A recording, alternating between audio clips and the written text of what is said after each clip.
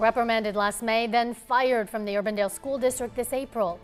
Now the State Department of Education says the former teacher's concerns need further investigation.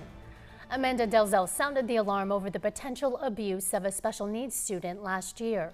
Her concerns are now part of a state investigation involving 4 current and former Urbandale teachers and administrators. WHO 13's Erin Kiernan has been following the story for months and has the latest. As you know, we've been following this case since last fall when teacher Amanda Delzell was placed on administrative leave. Now, 4 educators are facing serious allegations as a result of the way they handled this incident.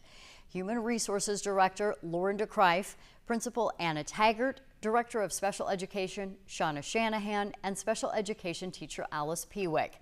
They are all still employed, some of them with the Urbandale School District, one of them, Shanahan, now with the Johnston School District.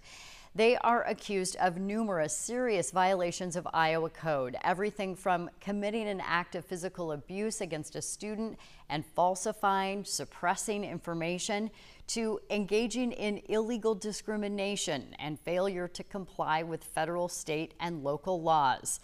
Also things like refusal to implement an IEP or a behavior intervention plan and repeatedly failing to practice with skill and safety. Now, the person at the center of all of this is this little boy, Keaton Pettick. He was in Amanda Delzell's general education class during the 2022-2023 school year. He has a number of disabilities and isn't able to speak for himself.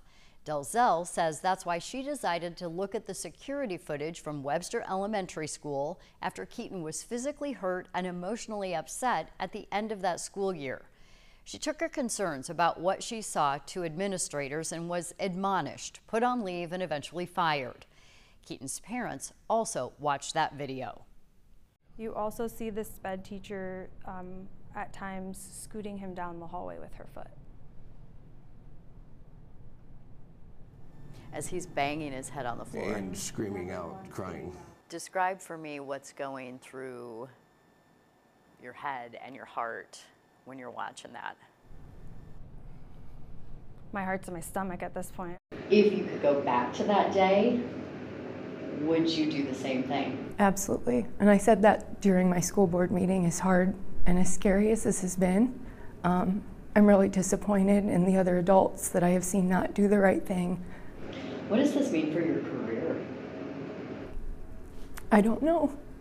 That's what's really scary, is I don't know. I pray that I'll be in a classroom again with kids. So again, these 4 educators are still working with students in Urbandale and Johnston.